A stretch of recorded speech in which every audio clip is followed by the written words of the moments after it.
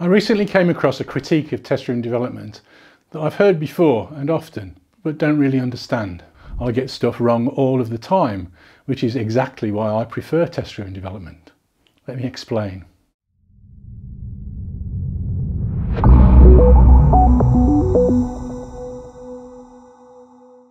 Hi, I'm Dave Farley of Continuous Delivery. Welcome to my channel. If you haven't been here before, please do hit subscribe. And if you enjoy the content here today, hit like as well. The critique that I came across was from Artem Zarchenko. Here it is. In it, he says, test-driven development implies writing tests before writing the code. You write tests to describe the intention behind the system that you want to build, how you expect it to behave. TDD heavily implies that you should know how the system behaves before even implementing it. You should know what you're doing. Most of the time, you don't. All the developers that I know don't know that ahead of time. I don't know that ahead of time. So yeah, okay, I can agree with most of that. I don't think that I agree with it in the way that Artem meant though, because he goes on to say, I don't see test-driven development as a viable approach in fast evolving systems like the web. Well, first, I confess I found it slightly amusing that people writing web code nearly always assume that it's different and unique to writing any other non-web code. It's not that I'm picking on web developers here, because back-end developers call me out because their code is special too. So do developers of embedded code, safety critical code, package systems, banking systems, games, and pretty much every other type of code that people write. We're all special cases, and so the recommendations of how to do a better job don't apply to us, is seemingly what they're saying. In the case of test-driven development, there are examples of organisations doing it successfully for all of these different types of systems, and many, many more.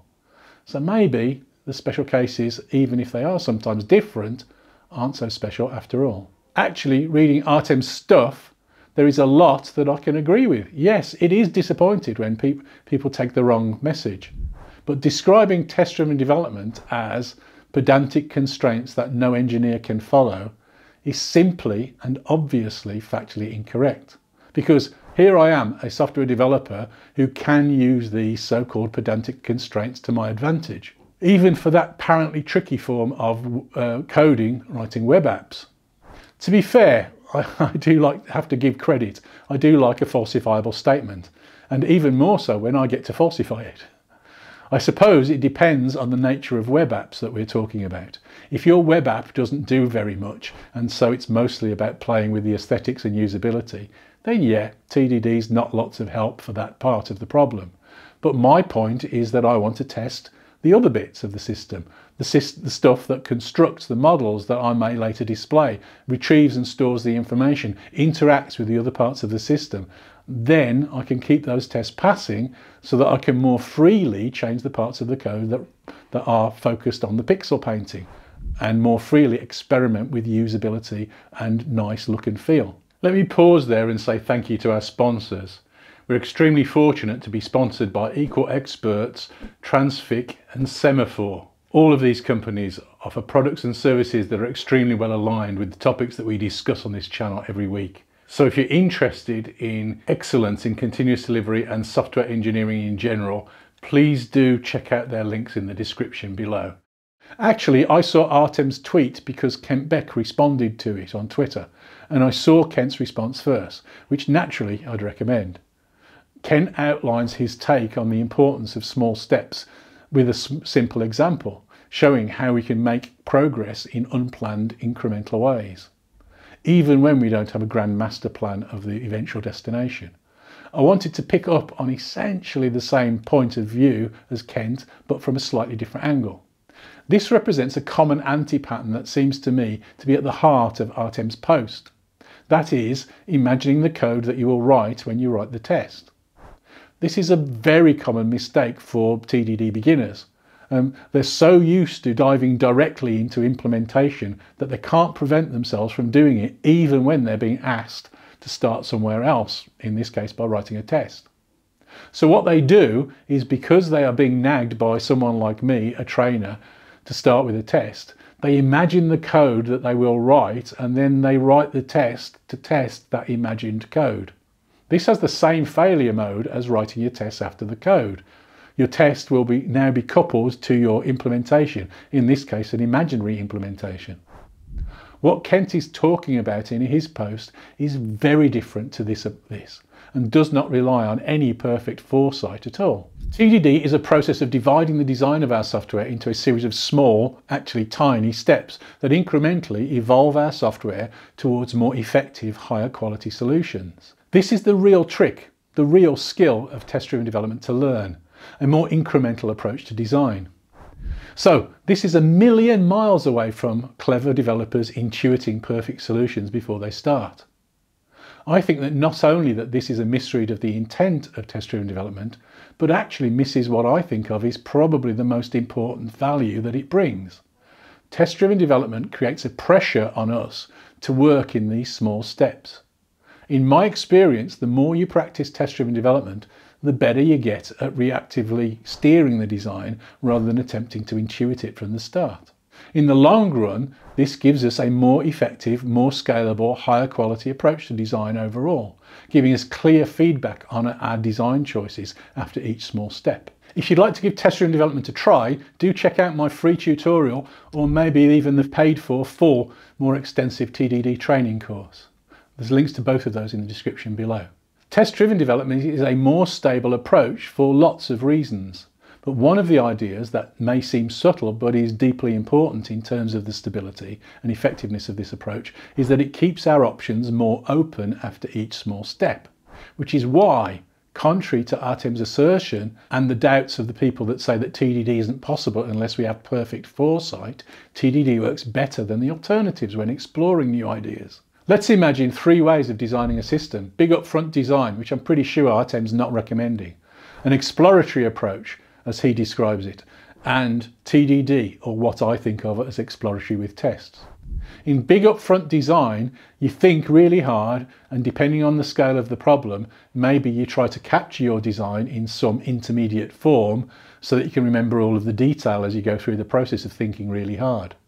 And maybe you use these models then to explore and evaluate your design choices. In the old days, I used to do an awful lot of this kind of thing. I was actually pretty good at it and built lots of systems this way, but it's pretty limiting overall. People working this way weren't stupid or naive though. They tried to find ways to break the problem down into smaller steps. And we ended up with modeling languages like UML and complex development process frameworks like Rational Unified Process that were meant to help. But I think that the problems with this approach are pretty fundamental and broadly fall into two categories: leaky abstractions and lack of real feedback. The abstraction problem is evident. Our aim is to capture a design.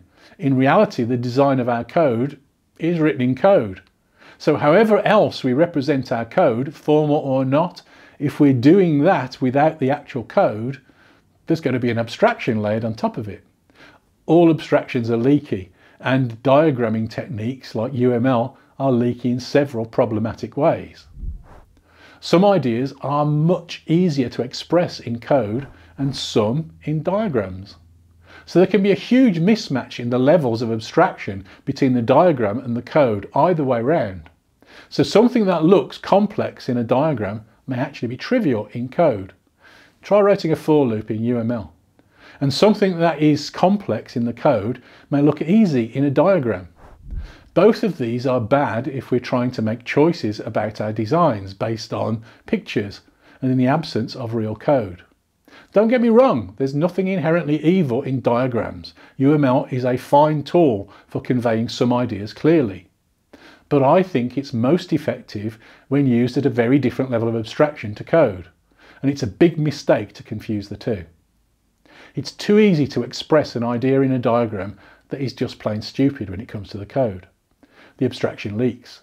The second problem with upfront design is how do we get feedback on the validity of our design? There was a big push through the 1980s and 90s to try and formalize this with more formal diagramming techniques, defining rules so that the tools could validate the diagrams. This would be our feedback that checked our designs.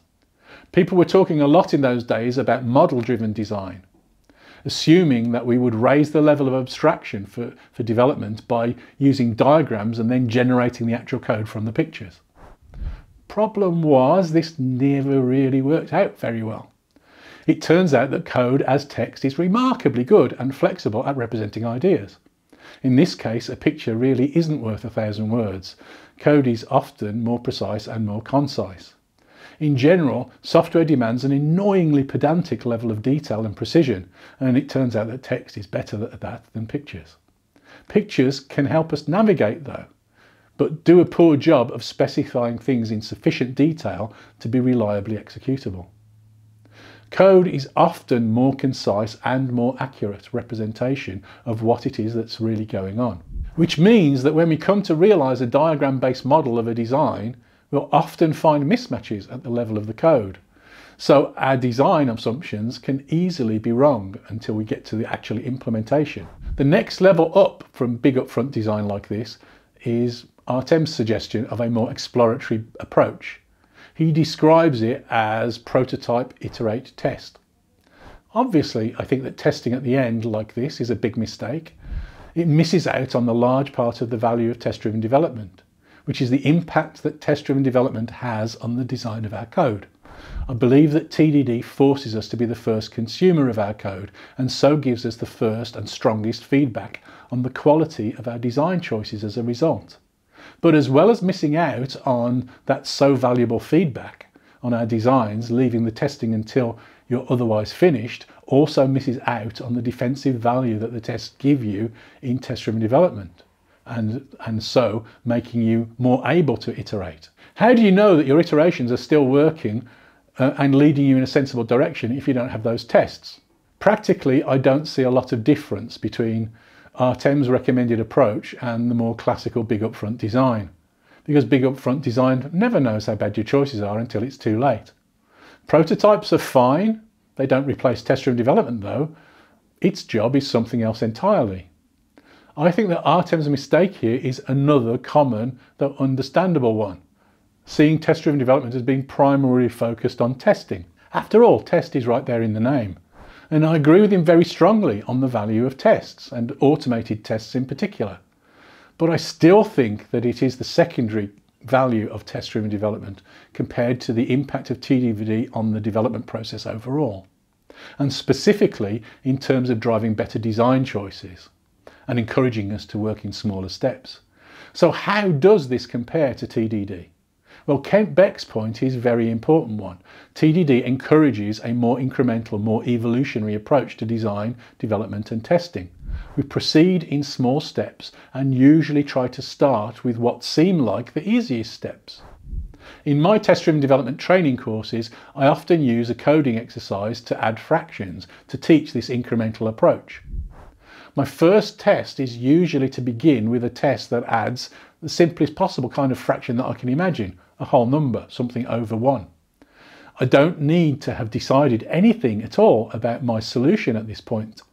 It's obvious that this is a valid question that my code must one day be able to answer, and I'm guessing that this is probably the simplest kind of addition for fractions that we'll ever need, so the implementation will be simple. But even if my guess is wrong at this point, there's no real cost and my code and test will be really simple. So I can change them easily, playing with the design freely, and once I've made my test pass, I can still change the implementation detail as much as I like without changing the test. All in the secure knowledge that I still need to add integer fractions, and then I haven't broken anything yet. So I'm picking a behaviour that I'd like my code to exhibit, but that won't be too challenging and won't demand that I write anything complicated to make it pass. The subtlety that I think non-TDD people often miss is that writing the test is about designing the external interface to your code. The refactoring step is where we design the implementation detail, not the red testing step. This means that we can often play with our design before we have an implementation even. I can and usually do play with the interface of my code at this stage, while it's what is probably the simplest state that it will ever be in. A test calling a public API with as yet no working implementation beyond that it compiles, allowing me to quickly and easily play with the public interface to my code from the perspective of a user of it. I can use this to play with my design for essentially zero cost of change. This is much easier than building some prototype of the whole thing. Even in this very first test, I can be making decisions before I've decided how any of the implementation needs to work, before I've even begun to think about the details of the problem that I'm solving. I'm certainly going to need a fraction, and so I can start writing that. I can answer questions like, how will I represent fractions in my code? How will I create them? How will I compare them? And so on. I've started designing with the only overhead being 2 or 3 lines of test code and enough implementation-free production code to represent the public interface to the code that I plan to write later. I find this approach to exploration so much more effective than simply thinking hard and trying to solve the problems in my head. Once I have one test in place, I can guess at the next small incremental step and write that. If I don't like how my design looks as it evolves as I try to cope with incrementally more complicated versions of the problem, then I can go back a step or two, now better informed, and revisit my assumptions from earlier. All still with tiny, minute fragments of code. No genius level foresight required anywhere here. Merely a slightly more organised, slightly more disciplined, slightly more incremental approach to design. Ultimately, what this gives us is the freedom to design much bigger and more complex things, because we're always building on something that we know works, because we tried it. Relying on our tests to supplement our memories and our understanding of the code as the code gets bigger and more complex than we can easily hold in our heads. This is a much more scalable approach. Thank you very much for watching. If you enjoy our content here on the Continuous Delivery channel, please do consider supporting us by joining our Patreon community. Thanks to our existing patrons for your ongoing support. It's much appreciated and helps us to continue to make this material. If you'd like to join, check out the link in the description and look at all of the advantages that you can gain by being a Patreon supporter. Thank you and bye-bye.